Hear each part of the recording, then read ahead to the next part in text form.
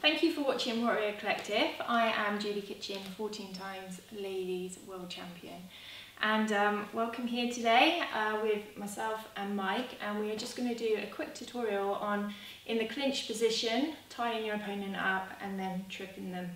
So imagine in the fight, your opponent's come forward, you entered the clinch position. Quite often your opponent will put the glove in your face. This will smother your breathing. Also they'll push to open up the rib cage so that you can deliver a knee. This can be really frustrating, but it's really easy to combat, and all you need to do as they're pushing is to push the arm so it goes across their face, and then you use your bicep to pull them in. So the hand is on the crown of the head, pull them in here so they're smothering their breathing. Bring the other arm across. Now from here the whole body is open to deliver the knee to the thigh or to the midsection.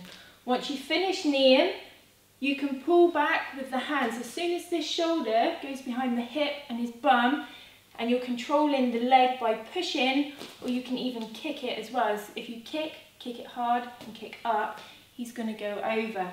So the beginning bit again, you're in the clinch, they're going to put the glove in your face. They're trying to open up your rib cage. With your hand, push, push, go with the movement. Pull them in, bicep to bicep, pull the head in, deliver the knees. You can do really nice swinging knees. You can even turn as well. But for now, we're going to pull this shoulder back, get your hip in and leg, turn, and they're going to go over really, really easy. As long as this shoulder comes behind their hip, they're going to be off balance. So one more time, if you're in the clinch, they put the glove in your face, really easy to combat.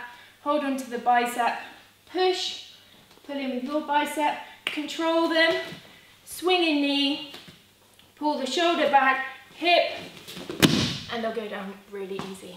Thank you, Mike.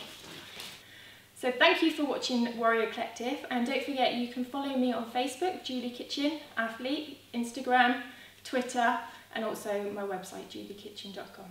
Thank you.